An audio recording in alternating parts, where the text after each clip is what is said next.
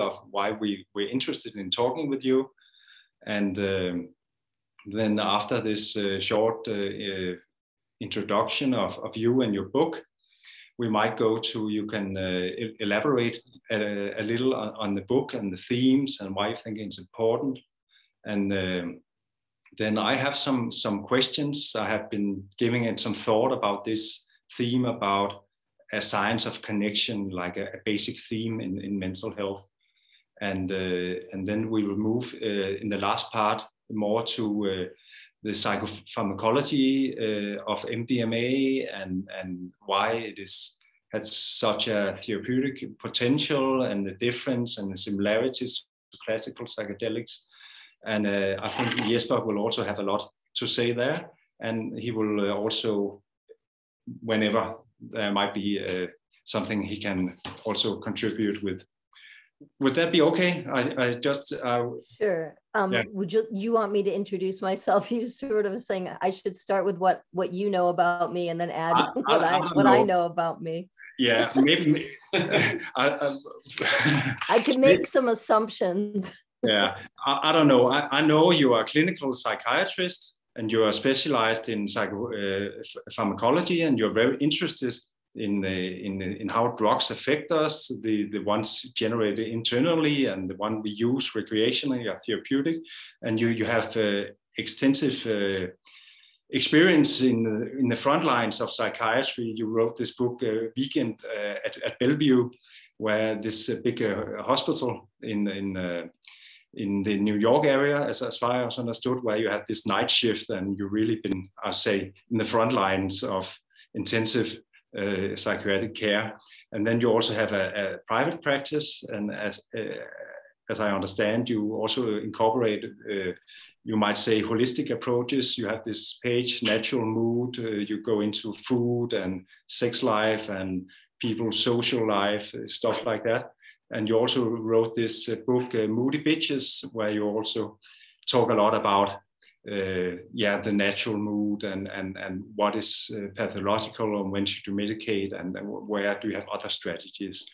And then I know you have done this book, The Complete Guide to Ecstasy. It's quite some years ago. Was, I think, one of the first really major books on ecstasy that I know anyway. And also you've done the pod book also as an editor, I think, and you have done research in the psychosis and schizophrenia, which also is very interesting. And then, of course, in the field of MDMA-assisted therapy, you have extensive experience. And, here in the network, we are 5 or 7 psychologists. We're going to New York soon to do the MAPS training. Oh, good. Yeah, so we feel a little, in the Danish context, we feel a little like first movers in this area. But I mean, compared to you discovered MDMA-assisted therapy, I mean, in the middle of the 80s or something like that as an undergraduate, right? So yeah, you've been in the field. Wow, you know a lot about me. Sure. That's a pretty thorough introduction. Let me see if I can find things you didn't know. So Okay. You're right. I did learn about MDMA in 1985, and I was an undergraduate at the University of Pennsylvania, and I was studying this great major called the biological basis of behavior. That was a really just like an amalgam of neurology and biology and psychology and pharmacology. And I literally took like every class in the major. I spent my summers at Penn taking more classes. I was very interested in this stuff because in my teenage years, I was sort of a natural drug researcher. I would try things and take notes and see how long things lasted and write it all down. And, what milligrams and what my experience was. So from a young age, I was really fascinated by how chemicals could change our perception and our behavior. And I inadvertently, when I was 15, I was trying to experience mescaline, but I ended up experiencing PCP, phencyclidine, which gave me like a pretty solid psychotic experience. I really got to experience referential ideation and pretty intense just paranoia and visual hallucinations. So I got very interested in two things right after that. One was I got very interested in psychosis and what it was all about and the pharmacology of it.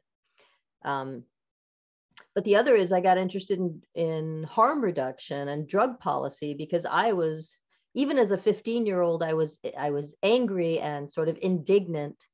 If I want to see what mescaline is like, I should be able to see what mescaline is like. I shouldn't end up with PCP. So I got very interested in, counterfeit drug substitution.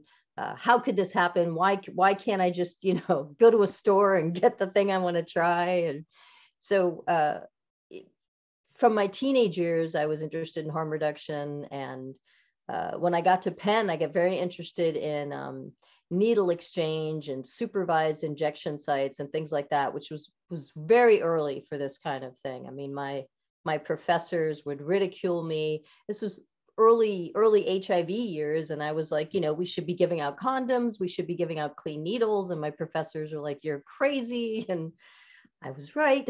And so it was during that time in 1985 that I learned about MDMA. And I was thrilled because it was the first time there was a new drug. I had either tried them all or learned about them all as far as I knew. So it was very exciting to be studying psychopharmacology, and there was a new drug, and not only a new drug, but one that was being used during psychotherapy. That was the first time I sort of got this idea of drug-assisted psychotherapy, was learning about MDMA and how it was being used in the 70s and early 80s in the United States. So I ended up writing my first book. It's a nonprofit book to fund MDMA research, but that's Ecstasy, the Complete Guide. And for about 20 something years, I've been the medical monitor for a lot of the MAPS, MDMA, PTSD studies. As they got bigger, and boy, they have grown, the phase 3 trials became like these multi-center trials all over the place. And it was getting less fun to be a medical monitor, and a lot more long, boring meetings and paperwork. So now I'm just the medical advisor to MAPS, which is so much better, really good for me. Sounds good. But it's that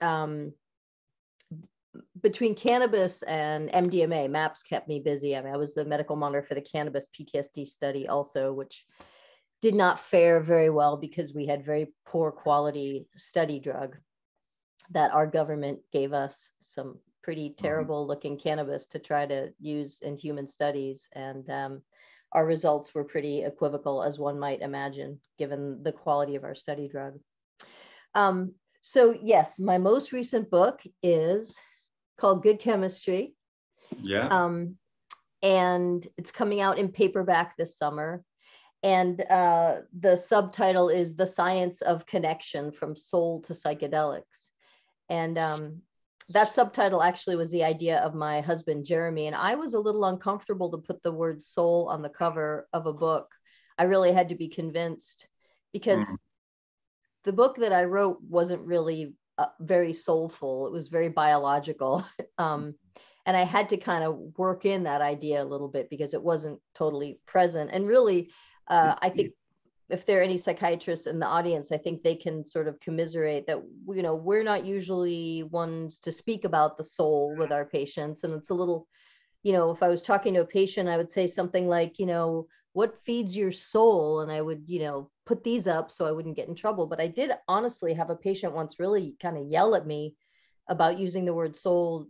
She thinks her priest can use that word, but her psychiatrist should not be using that word. So, but then again, I don't shy away from book titles that are a little bit off-putting, like Moody Bitches, which was really a very tongue-in-cheek way of trying to get women's attention. So the subtitle of Moody Bitches is the truth about the drugs you're taking, the sleep you're missing, the sex you're not having, and what's really making you feel crazy.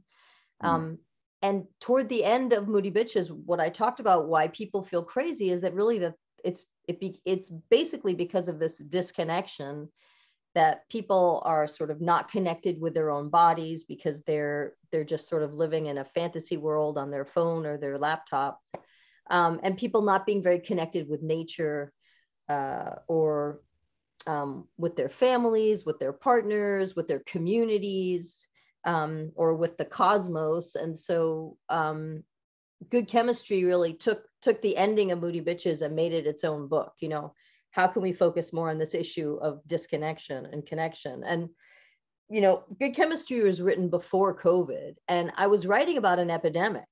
I was writing about this epidemic of isolation and loneliness and individualism that I have to say is much more rampant in our culture, I think, than in yours.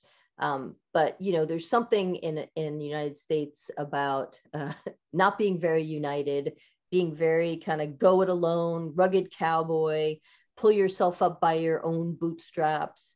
And, you know, it's not very communal or social. And, you know, there's a real schism right now in our country between people who would like it to be more communal and social and people who don't.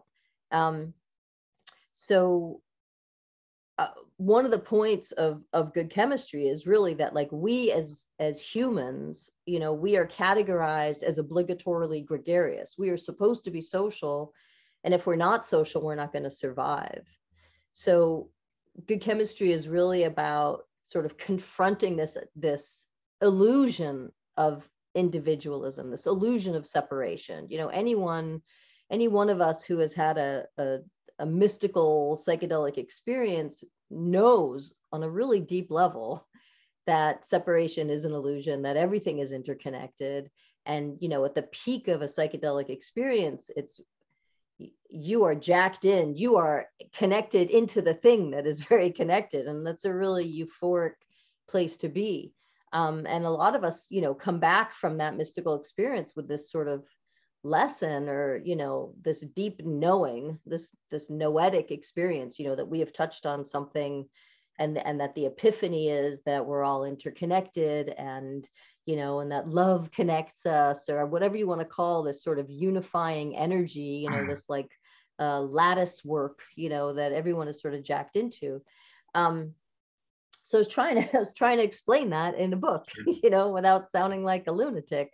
So I did talk quite a bit about sort of the pharmacology of feeling connected, and the bliss and the joy, and where that comes from. You know, the title Good Chemistry is really about what makes us feel good. What are the behaviors that make us feel good? What is the pharmacology that sort of undergirds those good feelings, and how do we get them in lots of other ways that include psychedelics and sort of psychedelic adjacent experiences, but also adjacent to those plant medicines and fungus, things like chanting and dancing and hugging, you know, or playing with our pets. You know, there's all sorts of ways that we can sort of generate that good chemistry, and feel connected, including just being connected to ourselves and our own intuition and our own desires.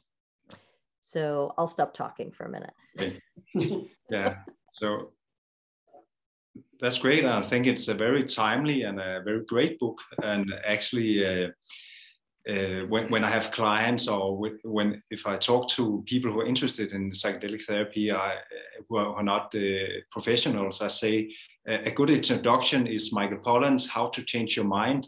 But if you want the female companion, MDMA-informed companion, then you read your book, Good Chemistry, because I think in a sense, Michael Pollan's book is how to change your mind, but yours is how to care and connect. So they supplement each other very nice. It's funny because when, so Michael and I have become friends over the years. I actually interviewed him for the Pot book a long time ago, and we stayed in touch, and he interviewed me for that early New Yorker piece that he did, the trip treatment. And when he was here working on the New Yorker piece, Jeremy and I were like, you should write a book. Are you going to write a book? You know, you've got a lot there. And he decided he did want to write a book, but he didn't want to include MDMA in the book. He wanted to stay focused on things he had tried. And, you know, he felt like MDMA isn't like a classical psychedelic, which is true. And I was like, good, I'm glad that you're not writing about MDMA, because I can do that more in my book. And I know that there won't be any overlap. And every once in a while I would email Michael and I'd be like, are you writing about oxytocin? And he's like, you know, no, I'm not really, you know, should I? And I was like, no, you know, I want to write about, and then I would email him like, are you writing about neuroplasticity? And he's like, I don't think it's that important. And I was like, you know, I really want to write about that. So that's good. And then I'm like, are you writing about orgasms? And he's like, what are you writing? What is this book? But that is the kind of thing you discuss, right? You discuss but so it's true that it is a compliment to his book. There's not a lot of redundancy between his book and my book. And the other thing is, and I have no notes, no criticism for him at all. I really have so much respect for all of his books, and his whole body of work is very impressive. And he's a good person. He's a mensch. But some women complained that there weren't a lot of women featured in his books. And it was, you know, all the usual white guys who get interviewed a lot. So it was really important to me to try to feature more women scientists and women of color, and just people who maybe don't always get the same level of attention on documentaries and podcasts, but they've been working in the field for decades. So when you read Good Chemistry, you'll notice that it's a little bit skewed toward women scientists and women researchers. And that was just because I wanted to balance out, you know, what was already out there. Yeah, but also I think they're really nice together, actually, as you say, these two books. So that's a great thing. But actually, I think Michael's book is a great book, but also it is somewhat lacking that he's not discussing MDMA. But then, of course, people can read your book. But I think as an introduction to the new psychedelic research and the psychedelic renaissance, it's just so important that it's a major difference that we have MDMA right now, and it was only about the classical psychedelics in the 60s. I think there's a major difference. Well, I'll tell you. So I'm an undergraduate at University of Pennsylvania. I'm planning on being a psychiatrist. I'm majoring in psychopharmacology, and I learned about this drug MDMA, and it felt like magic to me. It was just the right place, the right time. You know, I couldn't design a chemical to accompany psychotherapy like as well as MDMA is. You know, you've got the methamphetamine base, so people are awake, alert, very focused. They want to talk. They're a little chatty. They want to connect.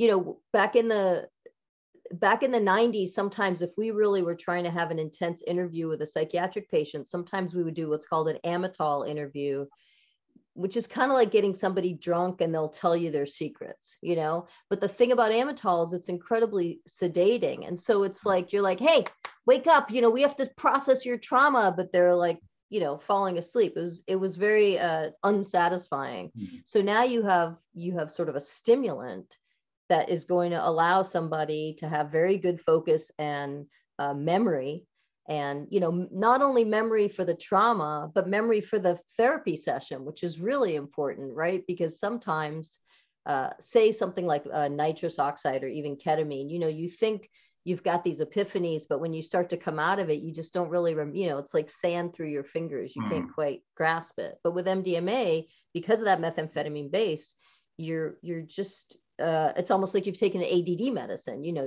you're focused, you've got good concentration, you've got good memory retrieval, memory processing. So that's number one. Number two, you've got this massive influx of serotonin so that you're not anxious. And there's a sense of satiety, you know, you don't have a lot of angst, you're just kind of comfortable. And that combination of serotonin, dopamine really also, I think, gives you just sort of strength and confidence to actually look at your trauma. But you also have massively increased amounts of oxytocin with MDMA. So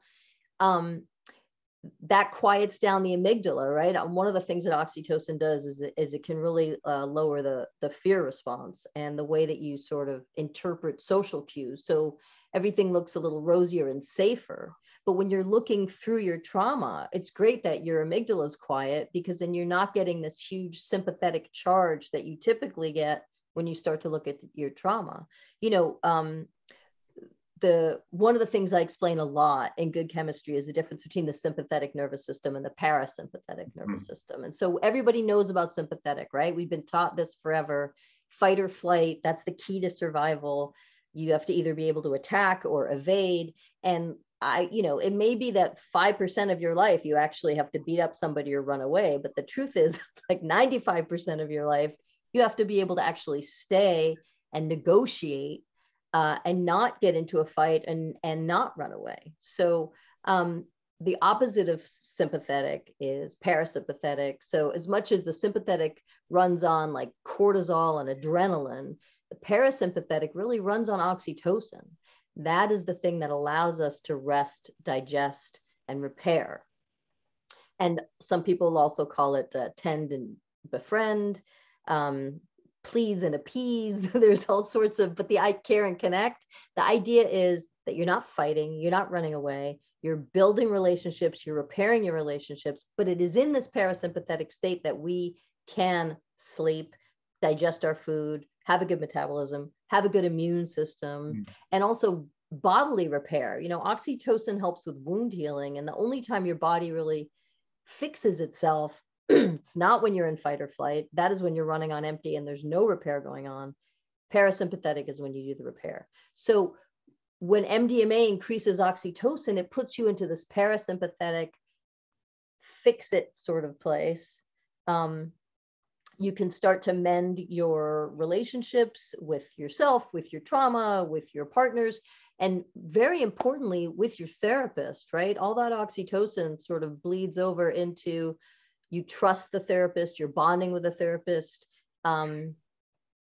And, you know, a therapeutic alliance is one of the main indicators of whether psychotherapy is going to be successful or not. So a medicine that enhances therapeutic alliance, you know, chef's kiss, that's like the icing on the cake, you know? So between the dopamine, serotonin, oxytocin, you've got just lots of good things that are putting the brain and the body in a very open state to process the trauma, to integrate the trauma, to accept the narrative, make sense of the narrative, you know, and making sense of narrative is sort of where it is a little bit more like a psychedelic, because I talk about this idea of seeing the macro, pulling out and seeing the big picture. When you're playing a video game, if you can see a map of the whole game board, you're really at an advantage, you know, otherwise you're stuck going around in circles. You don't even realize there's a whole other piece of the board.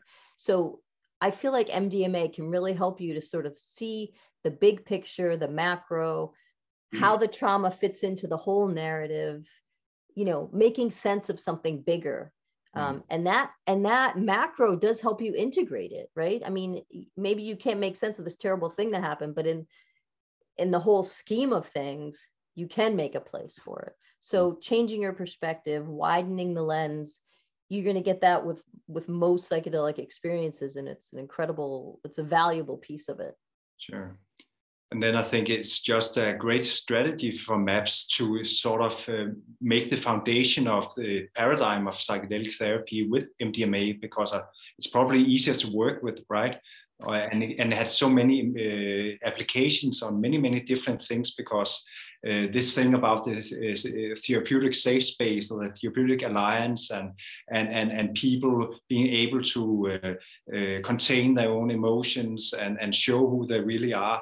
It's just such a basic thing in mental health. I like that, therapeutic safe space. I think that's a great way of thinking about it. I remember the first time I ever took MDMA, I was alone, you know, with a pen and paper, which was how I like to do things back then.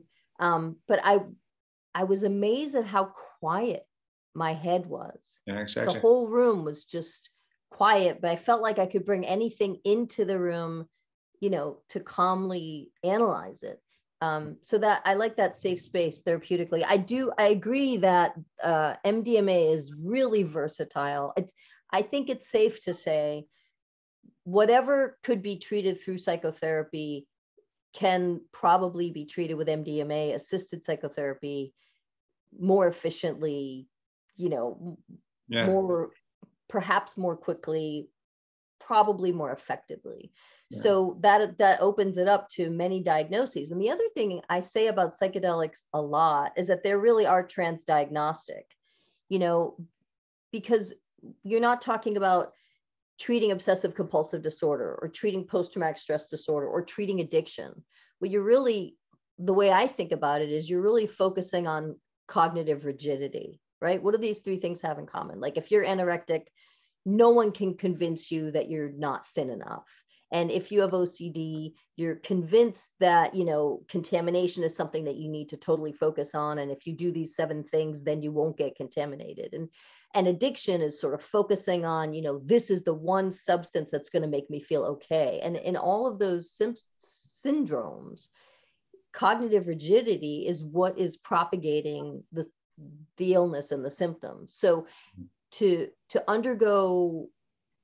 ingest something that enables cognitive flexibility, that enables you to think there may be another way, there may be another perspective, there may be a bigger perspective. You know, we know that psilocybin absolutely enhances cognitive flexibility, right? Looseness of associations.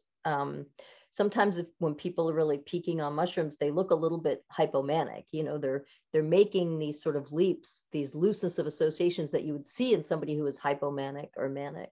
But that loosening can be really therapeutic. You know, people get very stuck in ways of thinking. And that's also where this idea of neuroplasticity, I think, complements cognitive flexibility, right? That the brain is sort of, now I'm going to definitely use air quotes here, like the brain is like, you know, reorganizing its circuitry or rewiring itself. Like, you know, I think this is just the way we're thinking about it. These are metaphors. But on a molecular level, there are new connections being made, right? There's synaptogenesis, there's neurogenesis, you know, we're getting new brain cells, new connections. And on a macro level, parts of the brain that didn't really communicate much finally get a chance to check in with each other. And parts of the brain that are always kind of going, you know, how am I doing? The sort of, I guess this sort of, you could, you know, the default mode network, you could think about it as sort of being like the, like a self-analysis, self-centered, I, me, mine, you know, how am I doing? What do I need to do tomorrow? How, you know, where do I stand socially? It's just all this stuff about yourself. And when that circuitry quiets down, other things have a chance to come up and other connections and parts of the brain get to communicate. And so, you know, we're seeing more and more of this research, animal research, human research, that's really reinforcing this idea of increased connections within the brain. I wanted to ask you, Julie, because I very much agree with what you just said about cognitive flexibility as an overarching theme or a common denominator when it comes to treating psychiatric disturbances and the rigidity that often follows. So that's, I guess, a hallmark of a key characteristic of the psychedelic experience, which is very much attributable or dependent on serotonin 2A receptor agonism. With MDMA, there is more like a general release of serotonin stimulating all serotonin receptors. We know that serotonin 1A receptors have much higher affinity and they have this calming effect. And the 5-HT2A effect is sort of more subtle, although more recently it was found that of the two halves, the two mirror images of MDMA, the R and the S enantiomers, that one of them actually acts as a weak serotonin 2A receptor agonist. So it has this weak or modest psychedelic-like effect, I think contributes. But I was just wondering what your thoughts are on the cognitive flexibility when it comes to MDMA, because it has this pro-social effect that classical psychedelics do not have to the same degree. Maybe low doses do, but at the heroic doses of psychedelics, people typically go inside, like it's more introspective, whereas MDMA is also very outward directed. So I was wondering, how much do you think of the therapeutic effects of MDMA, whether it's what MDMA facilitated psychotherapy or just the effect of MDMA, how much of that do you think is attributable to the I think like a loosening of the mind, an improvement in cognitive flexibility, and how much of it is due to the connection that is being established due to oxytocin. And mentioning that, actually, more recently, it was also found that some of the psychedelics like LSD and psilocybin also increase oxytocin levels. So they, yeah, you know, it's not as you know, not as much, but I think so. You know, I think when I'm talking about the cognitive flexibility stuff, I am sort of thinking more about the classical psychedelics than MDMA. It's true, all of the classical psychedelics do agonize 5-HT2A, and MDMA does that much less than the classical psychedelics do. And it's true that S and R differ in how much they hit 2A. And it's true that they hit 1A more, which is, you know, some people call that like a serenic, because it helps you feel serene and calm. And, you know, obviously it's a tremendous boon to a therapist if somebody can feel serene and calm while they're unpacking, you know, the worst trauma of their lives. So, I mean, the 1A does make it unique. But in terms of oxytocin and 5-HT2A and classical psychedelics, MDMA, I would say, and I don't have numbers to back this up, but I think it's pretty clear that MDMA increases oxytocin more than the classical psychedelics do. But one of the reasons that the classical psychedelics do is that when you stimulate 5-HT2A enough, it actually, there are, how can I put this? Oxytocin receptors and 5-HT2A receptors can create a dimer, like a receptor complex, right? And it's called a heterodimer because it's two different things. You can get homodimers where you get two oxytocin receptors, that complex. But 2A, serotonin 2A and oxytocin receptors can form dimers. And so therefore you're going to get crosstalk. If you get enough 5-HT2A stimulation, you're going to get crosstalk over to oxytocin. But I really think that MDMA directly increases oxytocin and also vasopressin more than the classical ones do. But I think you're right that the cognitive flexibility really does, to me, come more with the 2A stimulation. But you're going to see neuroplasticity with all of these things. And the other thing to remember, not so much MDMA, but definitely some of the psychedelics are also anti-inflammatory. Mm-hmm. Which is a whole other reason to maybe consider microdosing. Although I encourage just the cannabis family for anti-inflammatory. I think that's a perfectly reasonable way to go. What you just said about the heterodimer formation and like interaction between oxytocin and serotonin 2A receptors brings me to another question I also wanted to hear your thoughts on, and that's the phenomenon that in recreational settings are called candy flipping, where people combine MDMA with classical psychedelics like psilocybin. And I think from a pharmacological point of view, it makes sense to have the calming, soothing effect of MDMA, this like safe space, emotional safe space, and then expand on the more sort of psychedelic aspects of it by adding on, say, psilocybin or another classical psychedelic, or alternatively use, let's say we could have, instead of using the racemic mix of MDMA, which is, I guess, a 50-50 mix of the two enantiomers, if you could have more of the R enantiomer to get more of that serotonin effect, the oxytocin, love and trust effect, and somewhat less of the S enantiomer that brings the dopamine and norepinephrine and the vigilance, arousal, and all that energy. That would be another way to, I guess, possibly arrive at the same end point as just using standard MDMA plus a bit of a psychedelic. But I'm just curious as to what you think about doing that combination to harvest maximally from both of them at the same time. Well, it's funny because you say, in a recreational situation, people are candy flipping, but the truth is that there's a lot of clinical research looking at that. And you know how there's tons of companies now. I mean, if you don't know, I will tell you, there are tons of companies who are looking at psychedelics, various blends of psychedelics, proprietary, like you could get somebody who is having a proprietary blend of R and S, or like the R comes early and the S comes later, or vice versa.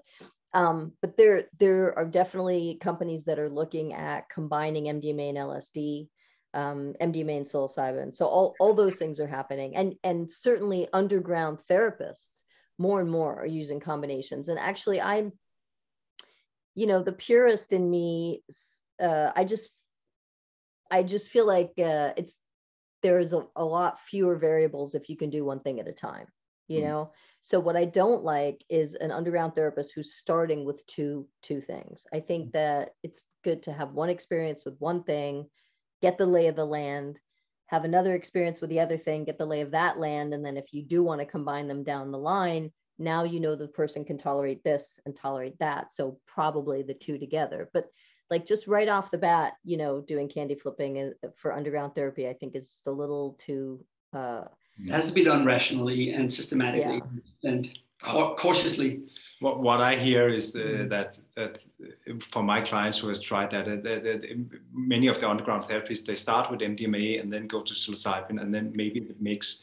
But is it safe to combine psilocybin and MDMA, or can you get serotonin shock or something like that? Well, we have seen people safely combine MDMA and LSD, and we have seen people safely combine MDMA and psilocybin. So I think anecdotally and even clinically, it seems like these are combinations that people tolerate.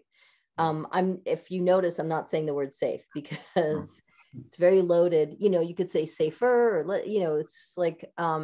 I think it's important here to mention that combining MDMA and ayahuasca would not be wise to do. Right. I would say combining anything with ayahuasca is not good. And that brings me actually to an issue that I when we get to Q&A, if anybody has any information on this, this is a question I like to ask my audience, is I'm always looking for information about drug interactions that are safe or unsafe, or safer and less safe. I think it's fair to say that when it comes to ayahuasca, there are so many things that you can't take with ayahuasca. It's almost easier to say the things you can, but you can't take, antidepressants or stimulants or dextromethorphan, cough syrup, opiates. There are many, many things that are not safe to take with ayahuasca, and that's because of the MAO inhibitor within the ayahuasca brew. But when it comes to psilocybin, there aren't that many things that are really unsafe to take with it. It's just that they may modify the experience. They may make it more intense or less intense. Same thing with LSD. So, and then you have something like ketamine that actually pretty much plays well with others. And one of the things, say what you will about ketamine, but like one of the good things is you don't have to stop your psychiatric medicines to have a ketamine experience. It's hard to get off psych meds.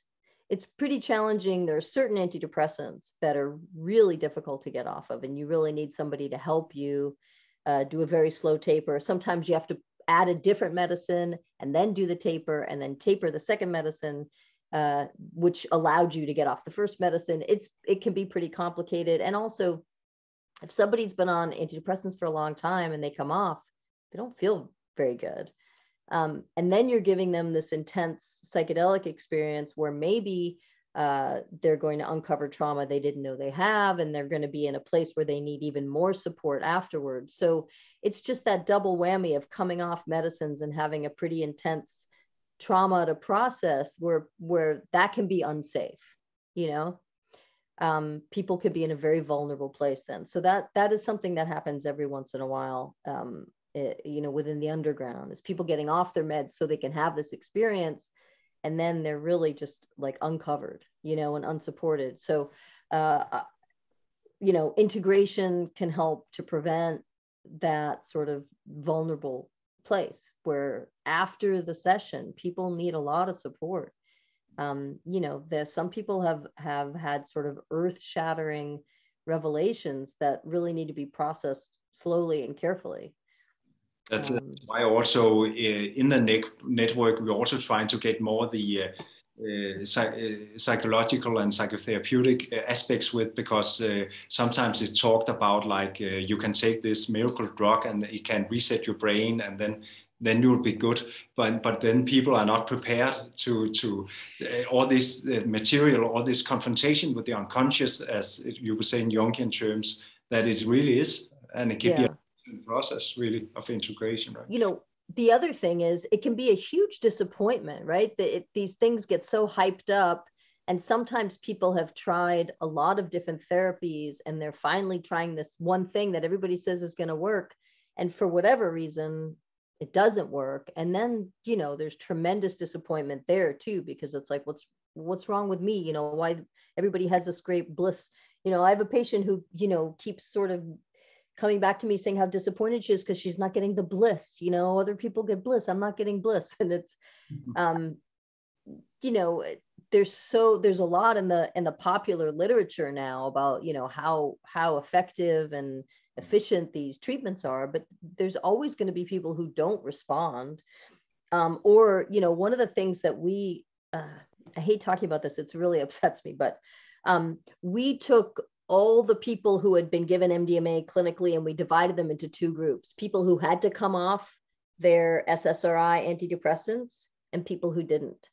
And the ones who had come off SSRIs before their MDMA treatment, they did not have a very robust response, not psychologically, not physiologically. You know, they didn't have the little increase in heart rate and blood pressure. Like they had a very muted response, but they were off their meds. So the question, the fear is it possible that there's a subset of people who've been on antidepressants so long, they're not going to respond to MDMA? And if that's true, do they respond to psilocybin or LSD or mescaline? You know, people don't talk about mescaline very much, and I don't know why. I mean, you know, I get that peyote is scarce and needs to be protected, and everybody needs to understand that. Like, it takes 20 years for those cactus to grow and, you know, to mature to the buttons. It's not sustainable. But San Pedro cactus grows very quickly, and there are other things that have mescaline in them, other cacti, and also synthetic mescaline. So, and I'm just sort of adding, I want to add mescaline back into the conversation because you can microdose with it, you can macrodose. And if you are one of these people, like I have some patients who are just like, I don't know, mushrooms aren't for me, I don't like the way they feel. And I'm like, you know, if one didn't respond well to the fungus kingdom, one might look at the cactus kingdom, and maybe for whatever reason, these aren't your medicines, but these are. So I just want to, you know, LSD lasts like 10, 12 hours. That's a big commitment, but mescaline's like 7 to 9, maybe 8 to 10. And mushrooms are more like 6 to 8. And then MDMA is really just like 3 or 4. Ketamine's 1 or 2. I'm going long to short. The longest, obviously, is ibogaine, you know, where it's like 1 to 3 days, depending on who you talk to. And what's interesting, Gould Dolan, this researcher who's looking at neuroplasticity and like a critical window being open in neuroplasticity. And what she's mapped out is that the shorter acting medicines like ketamine, MDMA, ketamine only gives a 1 or 2 day window for neuroplasticity. Psilocybin's about 3 weeks. LSD is about a month. Ibogaine stays open. So it seems like the longer the psychedelic activity or action, the longer that critical window, neuroplasticity window, is open.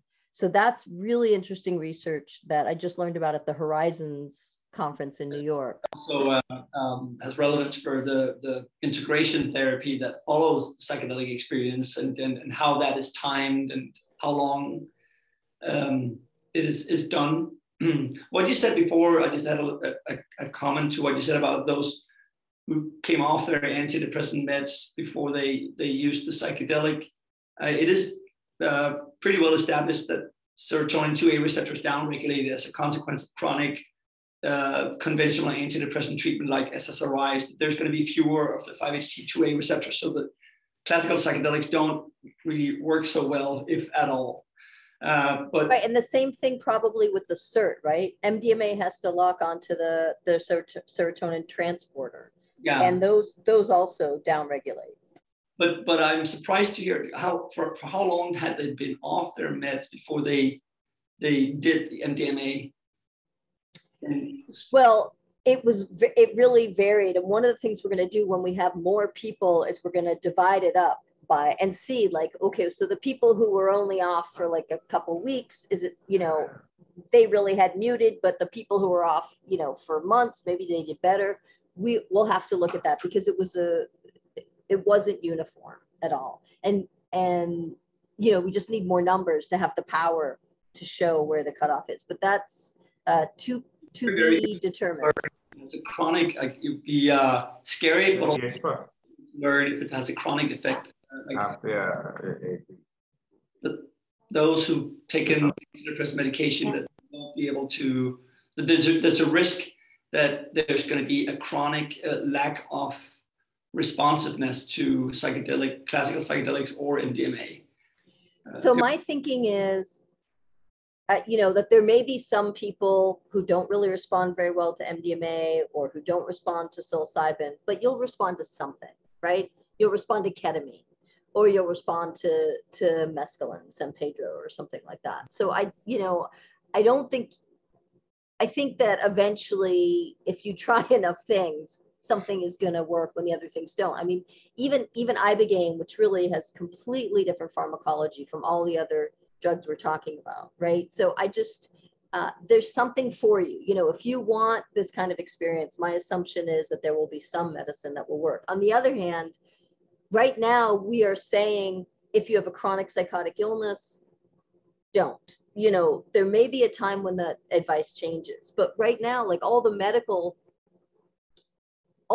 research, we don't allow people with schizophrenia or with bipolar disorder with psychosis or major depression with psychosis, like those people aren't allowed in the studies now yet. That might change.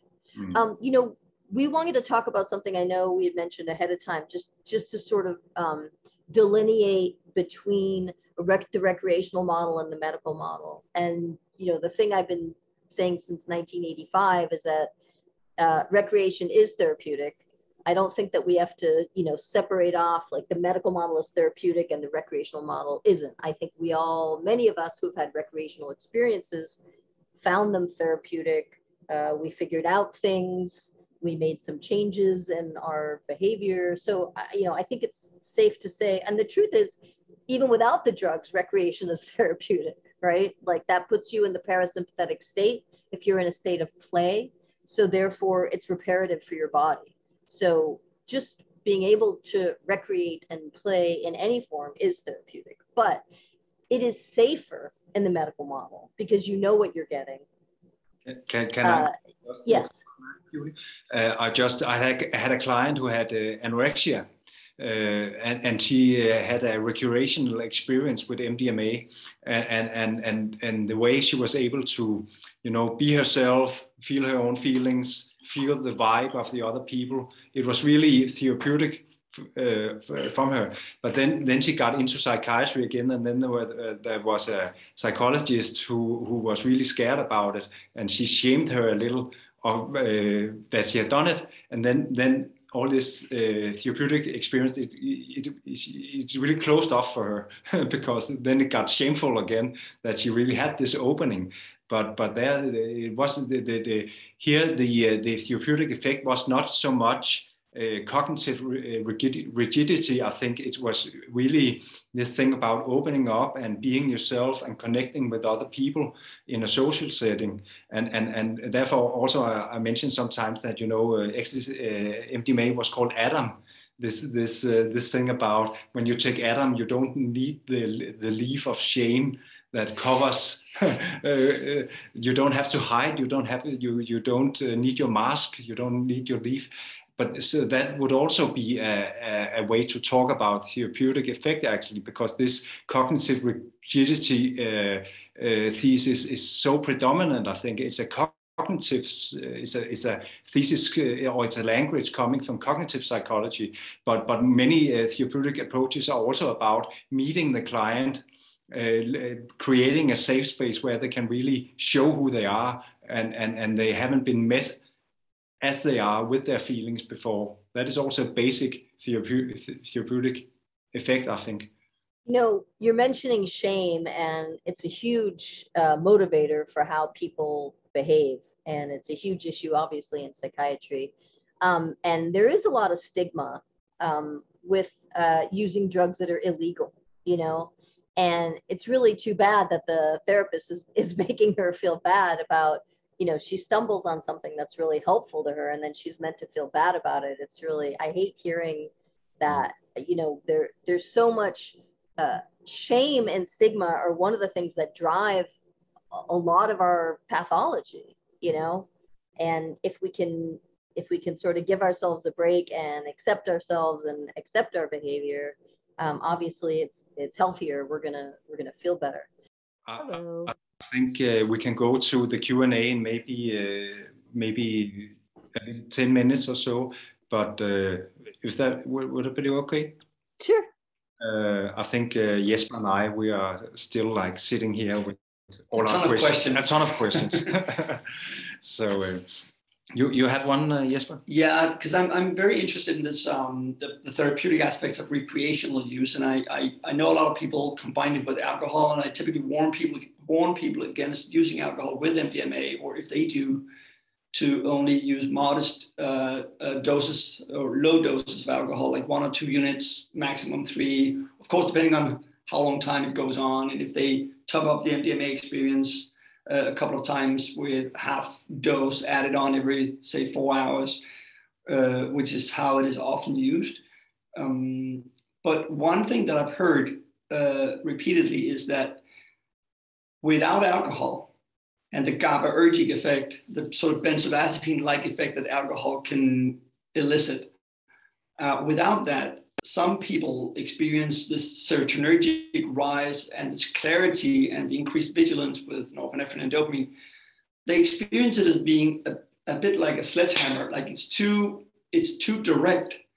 And especially for people who are, say, traumatized or have difficulties connecting with themselves or shy, or there could be 100 different reasons, but that's something I've heard, that it can be too intense, and that those units of alcohol can sort of soften the edges of MDMA experience and give a softer intro into it, and then let the alcohol fade away and just stay with the MDMA experience, so that not as something needed to be present during the entire MDMA experience, but just to get started in a softer way. And as a psychopharmacologist, I'm like, I know how dangerous alcohol is and how damaging it is. So if you could maybe potentially use a quick, faster acting benzodiazepine instead. But right. So, I mean, you're bringing up a few things that are worth talking about. I mean, I don't recommend that people combine MDMA with alcohol, but I often recommend that people start with a lower dose than they may have heard about. You know, the sort of classical dose that we had heard about back in the 70s and 80s was 125 milligrams. And a lot of the early MDMA PTSD work that MAPS did was 125 milligrams. But they actually realized that for people who have a significant history of trauma, they do better at like 75 or 80, like significantly lower. And that was a really big surprise. You know, we didn't expect to see that dosage actually worked better in the people who had really significant complex PTSD. So that's one thing. The other thing is that women tend to be more sensitive to MDMA than men. So it may make sense to modify the dose a little bit, and body weight matters a bit, right? A lot of studies will do it milligram per kilogram as opposed to just so, you know, and if a woman's smaller, but anyway, women tend to be a little bit more sensitive and sometimes get a little bit more psychedelic effect from it than men do. But yes, you can use a little bit of benzo. You can also use a little bit of a beta blocker if you're really just trying to get rid of that increased heart rate, the sort of, you know, with most of the stimulants and even ADD medicines like Adderall or Dexedrine or Ritalin, there is this little coming up period where people feel a little tingly in their head and a little like anticipatory angst, you know, and not everyone is comfortable with that. So you can medicate that with benzos or with beta blockers like propranolol. Or you could also just have somebody really, you know, do some breathing exercises to get them to stay in parasympathetic, right? So in and out through your nose, longer exhales, then inhales. You can plug up your right nostril, just breathe in and out through your left. That will help to calm you down. So, you know, it's nice to give people some other options of ways to calm themselves that isn't alcohol, but you probably could have like a unit or two if you really needed it. But I feel like it's going to muddy the waters a bit. Maybe it's just a simpler approach to if a person wants to get to a level of 120 milligrams, to break it up into 2 bits recreationally, to do the first half and then say an hour, 45 minutes later to do the other half, to make it, to not have it accelerate as much, but to make it more gradual. So one of the things that I have heard, and I don't know if this is absolutely going to be the case or not, but it looks like one of the ways that MAPS may end up packaging MDMA is as 40 milligram tablets. And you can take 2 40s at the beginning and then a third 40 about an hour and a half to 2 hours in. So you would end up having 120, but not all at once. Okay. If I can ask a little more therapeutic question also, one of the things that really impressed me when I tried MDMA for the first time, as you said, there's this silence in the head, there's this cognitive clarity, and it's so different from the classical psychedelics. And on classical psychedelics or even cannabis, you get this train of thoughts, so much meaning making, so much destabilization of your thought patterns and new meaning coming in and streaming in. But here on MDMA, it's very, very quiet after like you had done meditation on something. And then the effect, as I experienced, really comes at the bodily level, like the emotional system softens up. That is how I experienced it, as really there was this tinkling in the nipples, actually, you know, maybe probably from the oxytocin, I don't know, but I really got this feeling of I was thinking, oh, this is not ecstasy, this is empathy, right? Because it was such a heart opener. Yeah, it is. When I say heart opener, of course, I mean the heart as the place of love and connection, and not the physical heart, but it really got this sensation of something melting between the nipples in the middle of the chest, like wax or something like melting away, and everything softening up, and then the skin getting really warm. And that is also a very beautiful effect, because I really had this experience, like how the skin is also an organ of consciousness, like how if your skin is cold and you are in the sympathetic state, you get, you know, when you are in anxiety, there's this cold feeling in the skin and everything is contracted, and when you get this in MDMA, it's also compared to the post-orgasmic state, right? You get this boom, like this, you know, of course, you know this exactly, this feeling, right? Like a warmth, and it really goes to the skin, and when the skin is warm, you really feel that you are in the parasympathetic state, right? And you feel really that you can really connect to the social environment really through the skin, actually.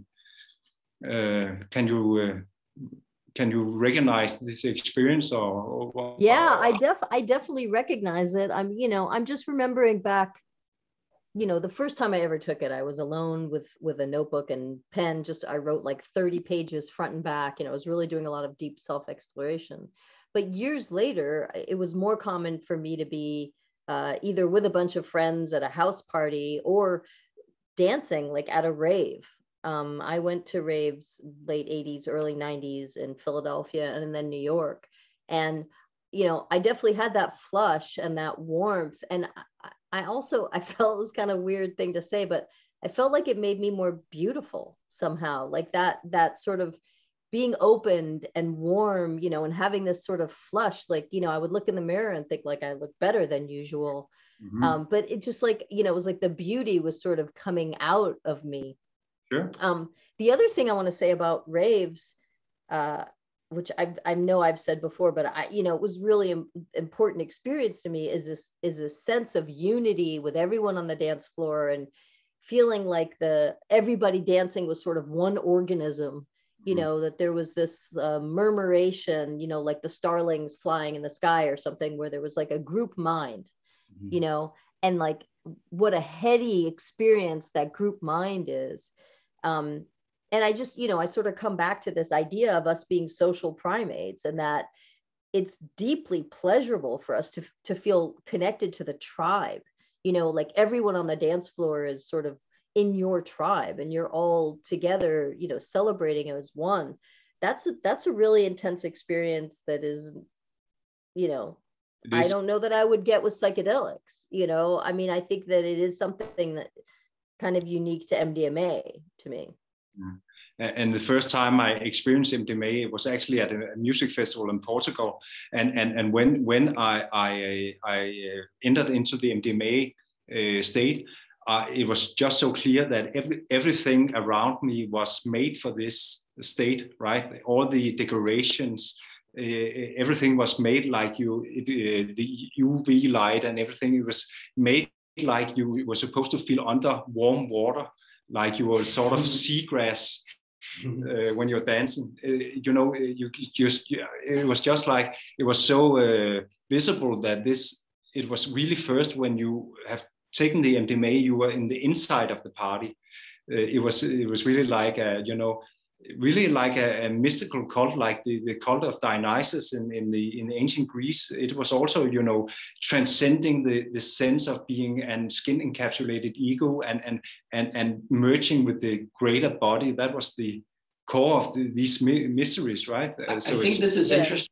We typically talk about MDMA as being an empathogenic substance, that you become more empathetic, but what you describe is the other aspect, that it also feels as if the surroundings are also more empathetic, that other people also be perceived as more empathetic. Isn't that also well, we know from clinical studies that social cues are interpreted with a different slant when people have MDMA on board, that they are more likely to interpret social cues as being positive. If you weren't on MDMA and somebody looked at you a certain way, you'd be like, what's the matter with that guy? Why is he looking at me like that? But when you are on MDMA, you don't interpret it that way. It doesn't have the negative valence. So, maybe you could say that you misinterpret social cues to some degree, but there is this more latitude where you decide you interpret things as being positive for you socially. But that ends up making you feel safer, right? And in terms of therapy, somebody's asking in the chat about feeling safe before you open up, and you have to feel safe before you open up, and exploring your trauma puts you in a very vulnerable state. But if you feel safe in that vulnerable state, you can really get some work done. I mean, most of us who do therapy, we know good therapy takes a long time, and it is very much one step forward, two steps back, over and over again. You start getting closer to something, and then people pull away, they disappear, you can't find, they don't come to your office for a while. It depends. When you're really getting close to something, not everybody is going to welcome that, the trauma and the revelation and the pain that comes with it. So sometimes the way I think about MDMA assisted therapy is a little bit the way I think about surgery with anesthesia, that the anesthesia allows the surgery to happen. And the MDMA really allows that intense digging and reworking to happen, that the person actually feels comfortable enough, safe enough, trusting enough, right? Oxytocin is all about trusting and bonding. So because the amygdala is quieted down, the fear response is a little bit offline, and you trust the person enough to open up. I mean, somebody is asking about like which kind of therapy, works best with MDMA. And these are studies that are definitely going to have to be done, right? Where people are going to just do CBT or DBT or Rogerian or Jungian and decide, you know, what works best. But I think it's safe to say they probably will all work. You know, if somebody is a good therapist and that's the mode they work in, that will probably be fine. I mean, different patients require different techniques all the time anyway. So I think, Julie, I will ask you one more question and then I'll constrain myself, and maybe we can let Morten let people ask the questions live. He can open up for their mic so you can have a little dialogue with them. But I just want to hear, right now there's so much focus on MDMA for PTSD, like trauma work. But in your book, there's also interesting studies about Asperger's or autism spectrum. That's also very interesting, also connected to the experience I just described as, you know, taking MDMA at a music festival, because you describe in the book how the people who have Asperger's, when they take MDMA, they can pick up the unspoken vibe of the social situation, right? So there's something about, it's not just about good chemistry, it's also about the good vibes, as the Beach Boys factor, right? Yeah. When you're on parasympathetic state, you are so open to the vibe of the social setting, and that can be really hard to pick up the vibe or tune into the vibe if you have been traumatized, if you're disconnected because you're traumatized, or if you're disconnected because you have some autism spectrum disease. So I find that very fascinating, actually. And also, maybe you can elaborate a little. Do you think that MDMA could be used also for people who have psychosis and hearing voices? Yeah, I really want to talk about that. So a lot, you know, when I first came out with the Ecstasy book and I started, you know, giving talks about Ecstasy, I would say to the audience, there's two areas that I really think somebody should do research on. I'm not going to do it. I'm busy. But I think people need to look at MDMA in autistic spectrum disorders and MDMA in schizophrenia. So Alicia Danforth was somebody who was in an audience, heard me say that, decided she was going to do it. I love that about her. She went and did an MDMA Asperger's study, specifically looking at social anxiety in autistic spectrum disorders. And they had pretty strong data showing that it was helpful. Their study came out at the same time as Gould Dolan's octopus study about giving MDMA to octopuses.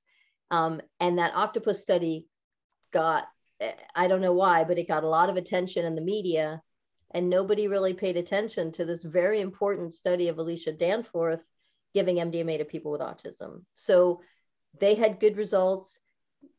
There absolutely needs to be more research in this area, and I assume there will be. And now I am particularly interested in the idea of using MDMA in the treatment of schizophrenia. I wrote a book chapter about it in 2001.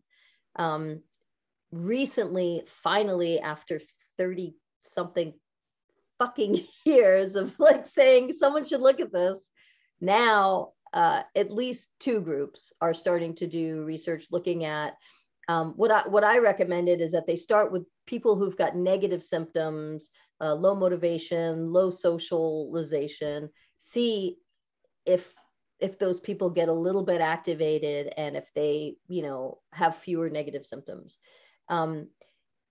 It's not clear exactly what's going to happen to positive symptoms. So this, I think the safer way to do a study like this is to start with people who are stable, medicated, a lot of negative symptoms, give them a little bit of MDMA, see what happens. Take it from there. So I still think that people who are like actively psychotic or have a lot of positive symptoms, we just need to wait because we just don't know. But there were studies by Bert Angrist. My guess is that, if I may just comment on this, because there's also a debate, at least in Denmark, as to whether you can treat the cognitive symptoms of schizophrenia with stimulant drugs for ADHD. And that is controversial because they boost dopamine, and would that worsen psychosis and stuff? And what I typically say to psychiatrists, if they want to try it out, it is maybe not as controversial to do it in patients who have been stable in terms of positive symptoms for a long time, to give a little bit of a stimulant to improve their cognitive problems. But my guess would be that MDMA is less risky than stimulants because it's more serotonergic. And so, yeah, I mean, so there was a researcher, Bert Angrist, who gave amphetamine and methamphetamine to people with schizophrenia to see whether it would make their positive symptoms worse. And for the most part, it didn't.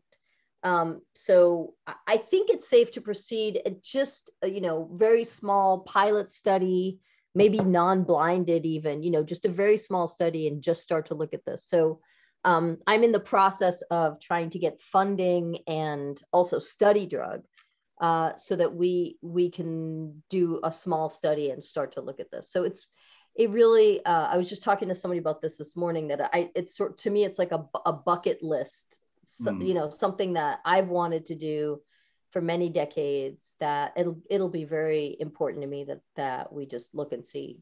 So important. Because I think, from the very first time I took MDMA and I experienced that quiet in my head, and I was like, I bet somebody who's psychotic would like this quiet for an hour, maybe just a respite, from the noise for a little while. My experience from working in social psychiatry, of course, there were many people who had got that diagnosis because they heard voices, but very often the voices were of the people who have been attacking them or molesting them sexually. So it was really trauma.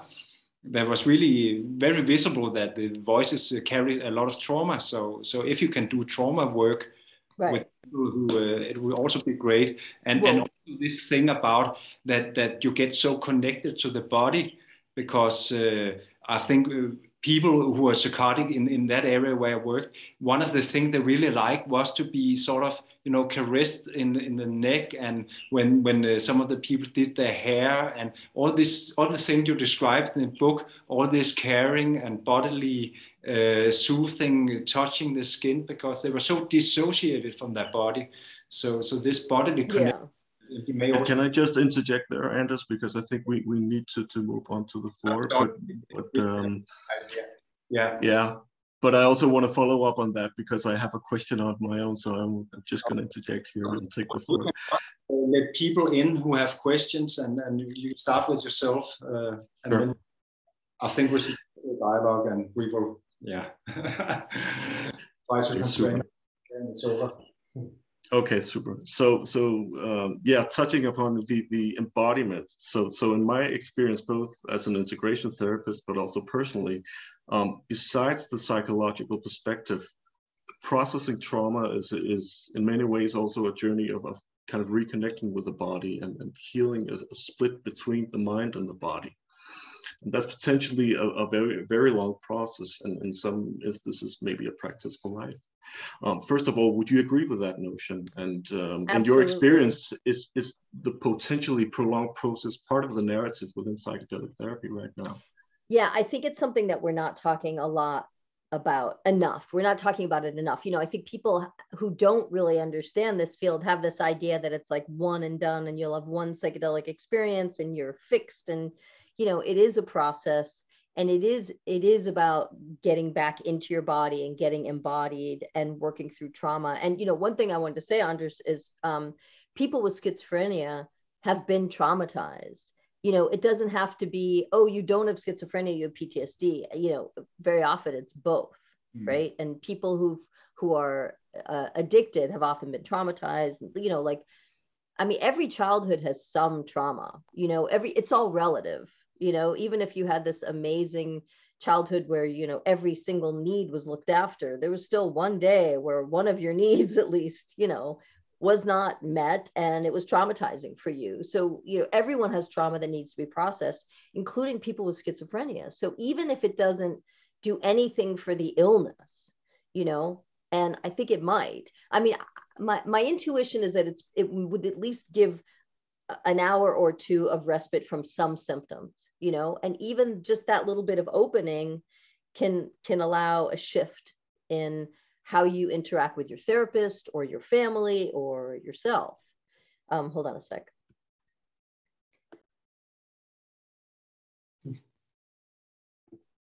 But so yes, Morten, I think that it can be a long process to sort of reconnect with your body and de-traumatize, you know, that way, as this slow process of sort of coming back in, you know, especially people who really dissociate, you know, that the response to their trauma is that they're going to sort of cut themselves off and compartmentalize and numb, you know, so that the integration is all about decompartmentalizing and denumbing and coming to, you know, the realities of the trauma, coming to really know and accept what happened to you. Great. I think it's so important with that we get a more trauma-informed psychiatry, and MDMA can make a huge difference in that area. I think that is really where it's going to have a major impact in the short term, that we get a more trauma-informed psychiatry, and it's also potentially going to connect psychology and psychiatry more than it is at present. Yeah, I mean, it's going to be like a whole new field, really. You know, I mean, I've been thinking of it as like, you know, transformational medicine or interventional psychiatry, but it is its own thing. You know, this like medication assisted therapy is a pretty new concept. And, you know, ketamine, because ketamine is legal here, and people have figured out that they can just prescribe generic ketamine. They don't have to prescribe the $30,000 Spravato. Ketamine is getting a lot of people used to the idea of psychedelic assisted therapy, of psychedelic medicine, of neuroplasticity. You know, it's doing a lot of like bushwhacking, you know, it's helping like in terms of like PR, like the image, you know, or like who's doing the branding. Like ketamine is sort of helping people get used to this idea that you could take a medicine to make the therapy go deeper, that you can have a catalyst for therapy and a catalyst for change. You know, a catalyst for neuroplasticity means a catalyst for change. So I think it's just a completely new way of thinking, you know, for both the fields of psychiatry and psychotherapy. And it's really a shift, right? Instead of dampening down the symptoms, you do the exact opposite almost. Like you make the psychedelic manifest things, and then you have to integrate, then you have to take care of them. It's really like turning the philosophy of how you use psychopharmacology all the way around almost. That's my picture. Yeah, instead of, right. And because right now the model is you take a daily dose of medicines to cover up your symptoms, and you sweep all the trauma under the carpet, and you don't care about your lumpy carpet because your medicines make it so that you don't care. So it's just a completely, you know, it's a paradigm shift in the way that we are going to be treating symptoms and trauma. And I can also see when I work with clients who have been in psychiatry for a long time, they get used to ignoring or repressing everything, and everything is interpreted as a symptom of their illness. So right. their whole relationship to their own inner life is about avoidance and repression, and right. psychiatry learns them that. Right, they learn psychiatry, so that is so important that the psychiatry can start learning them something different. Absolutely. No, I mean it's it's the word I've been using is like it's a disruptive technology. It's going to disrupt the field of psychiatry. You know, I don't like to use the word revolution because it's a little bit aggressive, but it is going to sort of lead to a revolution in psychiatry because it's a completely new way of doing things. But I feel I have to comment on this because we tend to like get so excited about the psychedelic and MDMA assisted therapy that we begin to bitch about the conventional psychotropic medicines. But when I teach what conventional SSRI or other types of antidepressants do to the mind is that it shifts you to a more positive bias and less focus on negativity and pessimism. And that, I think, is a good ground to build psychotherapy on. So, you know, if you use it in a psychotherapeutic session or setting, or combine the two, that's what I mean, you can actually get some, there's a good potential to have the pharmacology assist the psychotherapy, but it's just not the tradition to do so very much. That's not to say that it's as effective as MDMA or psychedelics, but I just felt I want to nuance on, it's not like they only just sweep things under the carpet. They also shift your perspective. In Berlin, when we were in Berlin, we were at the Insight conference. There was this psychiatrist who did a really moving talk, and he had this study where they had a box and they had two rats, and one of them were caught in a sort of a trap. And when the normal rats, the one rat would help the other rat get out of the trap, but when they put the helper rat on SSRIs, it wouldn't respond to the calling of the rat in the trap. And he said, what happens to a society if everyone is on antidepressants and you can walk through homeless people and not having this empathic response, feeling disconnected from the suffering? Right. That's just, I'm just poking a little to him, because that's the more critical voice coming there. Yeah, right? No, well, that's an important study. Absolutely. Caroline is asking a really important question about, like, should we let ask her in live, maybe, Morten? If Caroline, would you like to ask your question? Otherwise, I'll read it or answer it.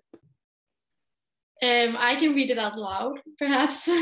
If there are like any critical considerations to make for the future if psychedelics become a legal treatment. Yeah, I was just wondering, because I've participated in a lot of different workshops or kind of these Zoom meetings where we talk about psychedelics, and I'm feeling like that it all sounds really good, but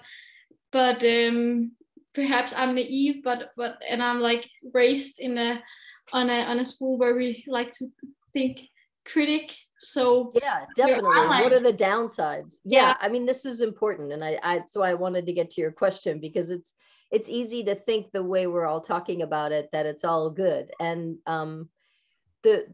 one of the things that I think is very important to talk about, and that is a negative or something to worry about, is that because people are opened and trusting and have sort of a different interpretation of social cues, these people could really be taken advantage of. And we are all hearing about instances of clinicians who are behaving badly, who are transgressing boundaries, they're having sex with their clients, or they're doing really grossly inappropriate things during sessions. So one of the things that I worry about, and I want everybody to be talking about, is that there are risks if you're working with someone who is unscrupulous, who has poor boundaries, who is not properly trained or properly vetted. That is a big problem. And there are a lot of training programs right now for people who want to be psychedelic psychotherapists. And some people are going through all sorts of different trainings, but some people aren't going through any training at all, and they're just starting to do underground work. And the more popular it gets, unfortunately, I think the more we're going to see people who haven't been trained, who are not being safe, or are using products that haven't been tested or are counterfeit. We're going to hear stories of things going wrong because there aren't enough safeguards. I mean, this is really one of the situations where you're sort of like laying down train tracks after the train has already left the station, where we're trying to build something, figure out what the rules are. There's no governing body. If you're a doctor, you get board certified, and if you misbehave, the board punishes you. They take away your license. You have to take exams to prove to the board that you can be a practicing physician. We don't have anything like that with psychedelic practitioners. There's no governing board. There's no certification process. So these things have to be put in place so that we can keep things safe, because there definitely are real dangers. Interpersonal harm happens routinely in psychotherapy. It's usually just not major. It can be major, but because these these medicines are really catalysts, and they make everything bigger and more intense. They really have the potential to make therapy abuse more intense and problematic. So it's really something that we have to talk about. Can I ask a question about that, Julie? Because, you know, what if the client needs a hug? A lot of people have been talking about touch and consent. You know, touch and consent are a really big deal, because yeah, the client very well may need a hug. Most of my clients do need a hug, you know. Especially on MDMA, they really need a hug, right? Or sometimes, you know, you want to sort of pet them or stroke them, or that's what they want. I mean, I think the easiest thing to say, but not to do, but you know, everybody has to talk about consent. Before the drug is ingested, you need to say, you know, if you, what are we going to agree on? You want to be hugged? Is it okay if I hug you? Are we saying it's okay? Let's write that down, you know, so that we've established, yes, if I ask you for a hug, I want to be hugged. But even then, the issue is, you know, people may not consent ahead of time, but then during the session, they want something they didn't realize they want to consent, but now they're in this altered state. And, you know, if you really have good boundaries, you really should say, you know, we have to go by the list that you and I agreed on before you ingested this drug, right? But there's a whole branch of medical ethics that needs to look at what are the ethics around this therapy, because yes, some people need to be held, but you know, no sex with clients, like not okay, never okay. You know, there just has to be like some obvious, this is a bridge too far, you can't do this. So, you know, I think it's fine to start with a very basic idea that a therapist and a client have an inherent power structure. That means that there cannot be any sexual behavior, sexual touching. It's not appropriate. Even if it's, you know, the next year after your therapy, the rules really are that you're not supposed to have any sort of sexual relationship with your client, period. So like, can we at least agree on that? But also the MAPS model is, of course, with two therapists. So it's right. And now different companies, they want to cost it's too expensive. So many of them are not willing to pay for two therapists. What do you think of that? I think in MDMA sessions, it's probably a really good idea to have two people that can check that everything is okay and the boundaries and yes, and it's not getting too. But but some of the we now know about two separate events where couples who were therapists and were also a couple had inappropriate relationships with their client, right? That they're so, because, you know, we all assume that this like male female therapy pair, like that's traditionally what has been done and that's what we're all doing.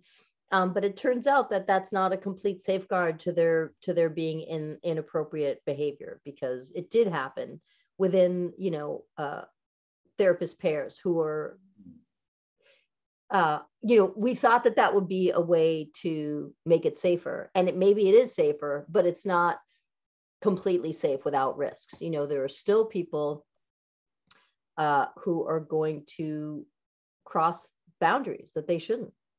And also I hear from underground therapists that it's not just that this thing about sexual touch and transgressing, but also just they feel like their clients get overly dependent on them. They really love their therapist extremely much after MDMA therapy, and it can be too much. It can be a sort of dependency almost. It can be hard to protect their autonomy actually, because they are so open in the MDMA experience.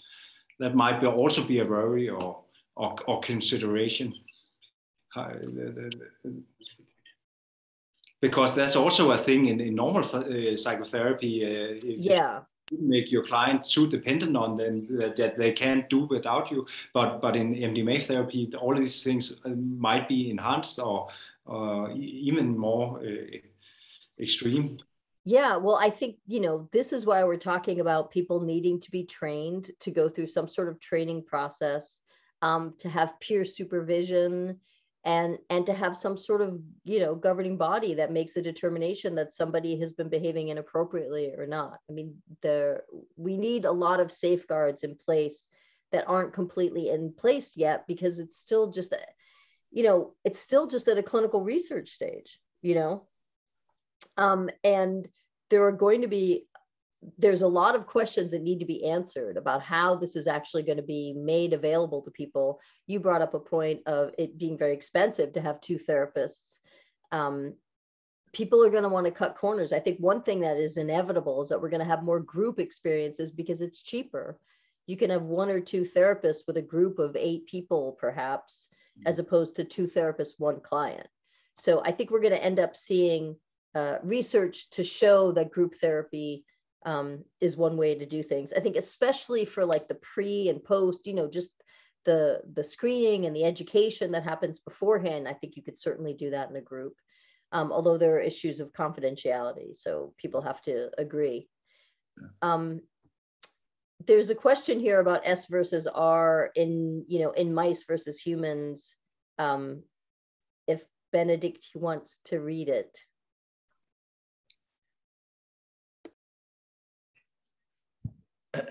I'm not Benedict, but I'm the one who wrote the question.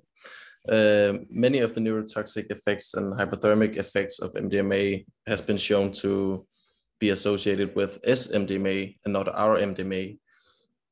So I was just wondering if you think there was any potential in working with pure R-MDMA to avoid any of those effects in therapy, or do you need the dopamine and noradrenaline from the S-MDMA? Well, you know, all the research so far is with racemic 50/50. So, yeah, you know, what we do know is that works.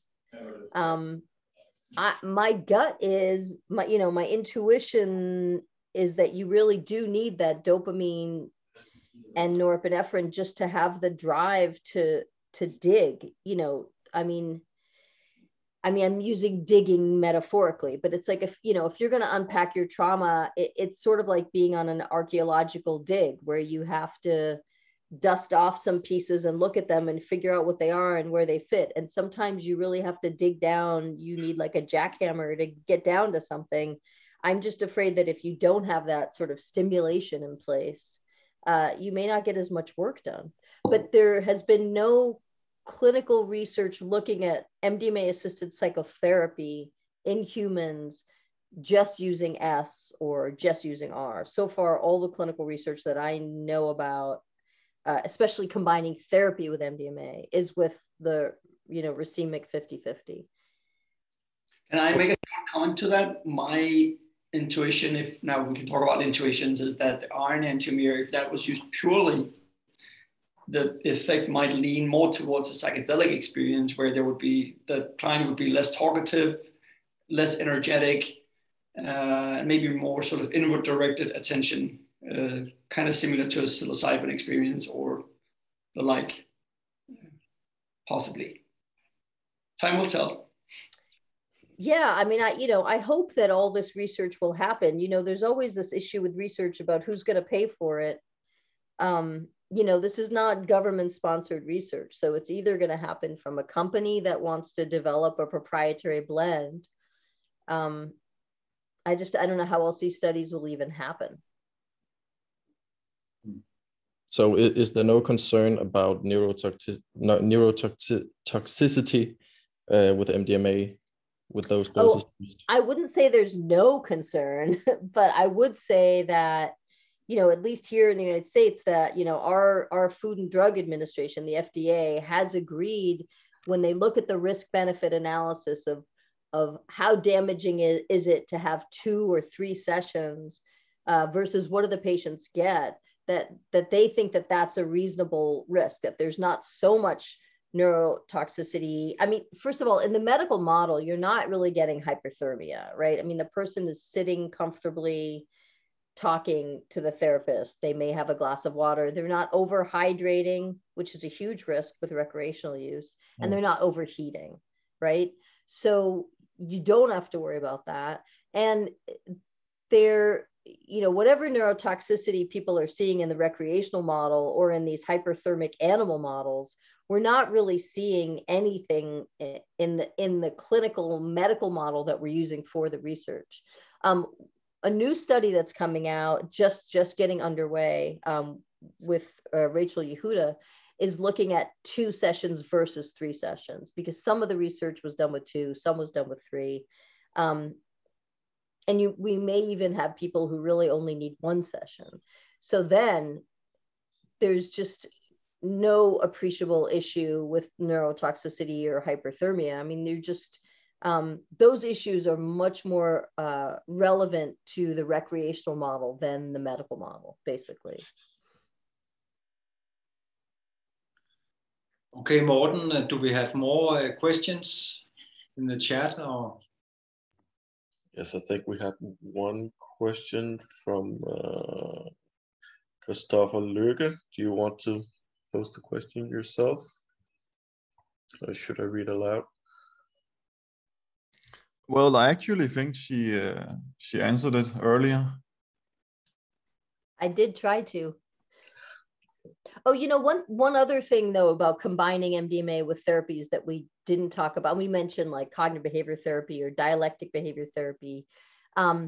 I think you can also really combine it with hypnotherapy really effectively, and maybe EMDR, the eye movement, or tapping. I mean, I think this lots and lots of options for combining MDMA with all sorts of different kinds of therapies, just to make it work better, faster, things go deeper, be more efficient. Most therapies, I think, can probably be combined. Great. And more questions, Morten? Not that I can see in the chat now. I think, Julie, you have an alert eye all the while you were talking as well. So that's good. Good job. Well, if we don't have any more questions, I want to go outside and play. Yeah, I think it's been a very informing and very pleasant talk. So I think you should be allowed to go out and play. It's sunny outside. And you have to do all the great things that you recommend in the book, right? Right, exactly. Going out of the basement and unplugging and going out to the sun and having a little fun. But it's been really, really inspiring. And of course, Jesper and I could ask questions all night, and you would never get out and play. But you, when I wrote to you, you even said, when are you going to invite me to Copenhagen? Right. So if you're still up to that, that'll be really a pleasure. We can talk about when it could be, but we would love to have a lecture that we can invite some of the Danish health professionals that are right now, they're only really discovering what MDMA assisted therapy is.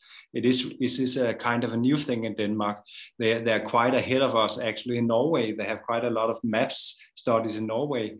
So we have things going on quite nearby, but not really in Denmark. It's mostly psilocybin research and only a little clinical research.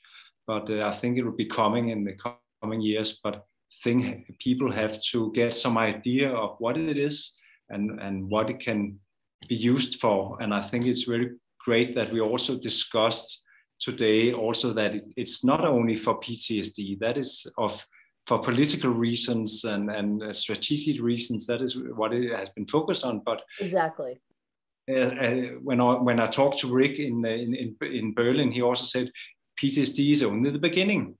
It's only like opening the doors, and then we are set to go. And there will be so many applications, so many models, so many therapy models, group sessions. Also, one thing we hadn't talked about, couples therapy. Right, really interesting work with couples. Absolutely, yes.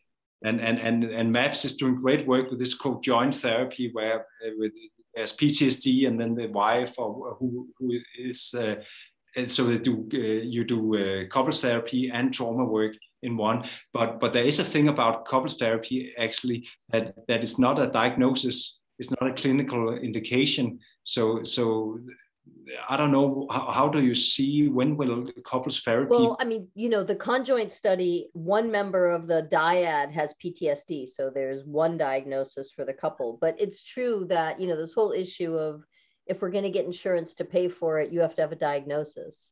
Yeah. I mean, that's just the dumb way that we do medicine here. Yeah. And people are, you know, there are new diagnoses, like we just have a new psychiatric diagnosis now, that if you're grieving and mourning somebody who's dead for more than a year, now you have a diagnosis. So that's another opportunity, you know, MDMA assisted therapy for grief counseling. Yeah. But complicated grief. So yeah, it's true that couples that just in a couple that wants to function better, there's not always a diagnosis. But you know, you can just use the diagnosis of like adjustment disorder with mixed emotional features, and that covers something. But right before it was made illegal, it was very popular to use as a couples therapy, and I think the more press there is around MDMA, the more couples who want to do it. So there will be true. Be a booming underground market for couples. I agree. Yeah. How do we implement that in a legal and safe manner? That's an open question, I think. There's a lot of questions for how we're going to implement things, and you know, what is it going to look like? Are you going to go to like a mental health club the way that you would go to a health club, and there'll be, you know, instead of the exercise equipment, you've got different therapists offering different plant medicines and fungi, cacti? Who knows? I can't. I mean, I'm not an imaginator. Like, I'm not very creative that way. So I don't know how it's going to go. I know it's going to be complicated. I know that there are going to be some inevitable bad outcomes, bad stories, you know, bad actors. That's something I do know. But the potential for good, the potential for healing with individuals, couples, family, death work, you know, coming to terms with your inevitable demise, sort of psychedelic hospice, that sort of thing. It's a lot of different opportunities and options. Julie, can I ask? Great time to be a psychiatrist. Yeah. Now that you brought up the couples therapy, Julie, there was a sentence in your chapter on connection to the partner that I didn't quite understand, and I wanted to ask you that if you can elaborate on. I know we already said that we'd let you go, so this will be probably the last question. And you wrote somewhere in your chapter that, so pay attention to how anxious or relaxed you are in the prospect of attachment. It's vital information in moving towards oneness. So I didn't quite get what you meant with that. Right. Well, because, you know, we assume that everybody wants to be attached, right? You make this assumption that like when you're attached, that's the goal, right? If you have secure attachment, that's the goal. But the truth is that some people don't want to be attached. The idea of being attached scares them. And it comes back to this idea, like, you know, the rugged American, you do it, you know, like my first words that I put together after mama, papa, whatever, was I do myself. I do myself. I was pushing people away. I knew I could count on myself. I didn't want any help. I didn't want to attach, you know? So I am sensitive to, you know, everybody has a different tolerance for intimacy.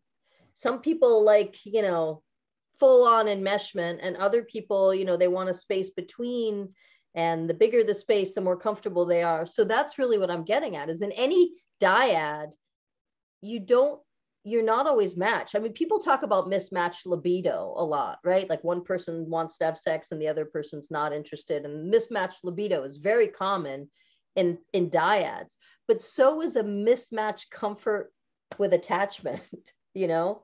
So you can't always assume that everybody wants to be as enmeshed or attached as you want to be. And actually also when I work these things with my clients, you know, a good connection is also about establishing good boundaries and being able to regulate your own boundaries. So that I see that a lot when the boundaries of people are not really well regulated, their connection or their attachment gets so messy. so really that's also maybe worth remembering that this being able to regulate your own boundaries and connecting. They're really two sides of the same coin, I would think, that have to work together, something like that. And, you know, sometimes also our need for attachment will, I mean, like, for instance, as a cycling woman, there may be, maybe mid-cycle, I really want to attach. And then right before my period, I need a lot of space around me. So, you know, it's not simple. I mean, I know people talk about, you know, you have an attachment style, you know, you're either have anxious attachment or avoidant or ambivalent, or, you know, but I don't think it's so, I think it can change. It can shift. Also, like if you're in a relationship with somebody, you know, sometimes you're the pursuer and you're chasing them and they're running away because they want this much space. And then sometimes they turn around and they're chasing you. It's not always going to be the same thing. That's what makes it fun. Yeah. So speaking of healthy boundaries, maybe it's time we let Julie go. Go out and play. I like the segue. Julie, have you seen the chat? Because a lot of people are thanking you right now. So yeah, I'll open it up again. Okay. Everyone, you're very welcome. It's my pleasure. Yeah, my latest book is Good Chemistry, and it comes out in paperback this summer, so you can get a cheaper copy. That's great. That's great. Okay. But thank you, and we hope to hear from you again, either online or here. We'd love to get you out and play a little in Copenhagen. It's also a fun place to get out in the sun and play if you come this summer.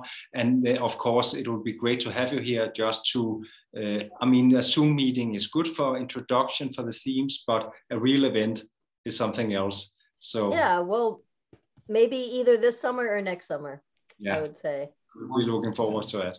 All Thank right. you, Julie. All right, bye, you guys. Have a nice time. Bye. Thanks.